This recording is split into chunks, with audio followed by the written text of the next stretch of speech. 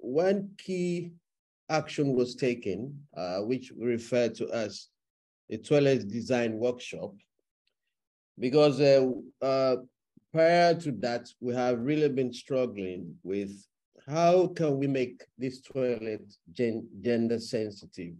Our initial thinking was mostly around sustainability. How can we maintain, ensure that the project that we provide for the communities are really sustained? But then the idea also came around gender sensitivity. And so we organized a toilet design workshop and invited sanitation professionals, especially those that are involved in designing community or public toilets or even private toilets, but then that is really very friendly, that is sustainable, that is affordable, you know, and also gender sensitive. And in that workshop, we have a very good representation of women and a representation of people with disability. And so some ideas really were flagged up. That's to actually ensure that you are designing a toilet that is innovative and that is responsive to the needs of particularly women and people with disability. So the women particularly emphasize that that facility has to have proximity to improved water sources and services. You know, I think this falls in line with the cliche that, you know, there is no good sanitation without good water. And so that was really very critical. They proposed to us as well as the sanitation designers.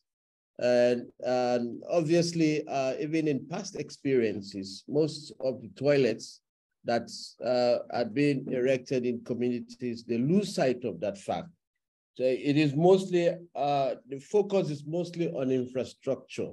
Build beautiful infrastructure, you know, are very attractive, but then they miss out on that component of water.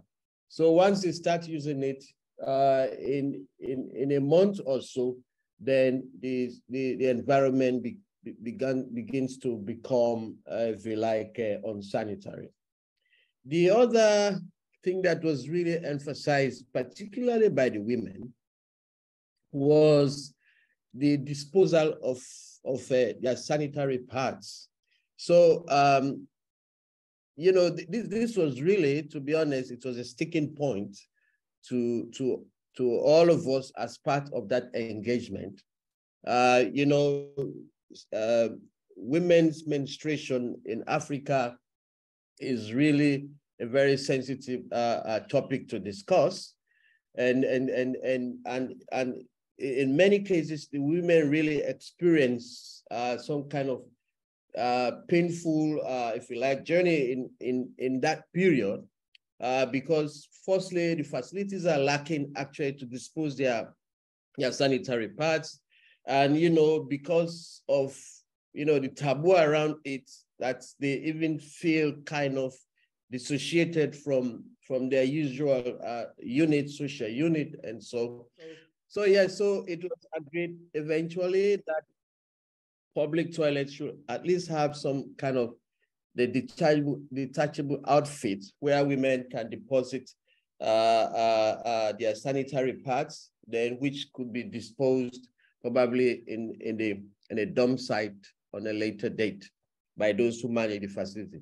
Lastly, there was also the issue around people with disability.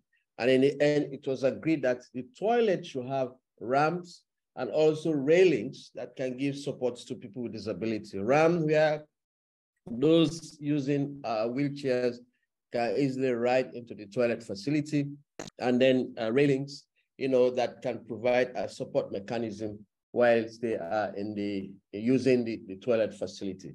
So essentially, those were like the three critical things that came out of that discussion. Thank you.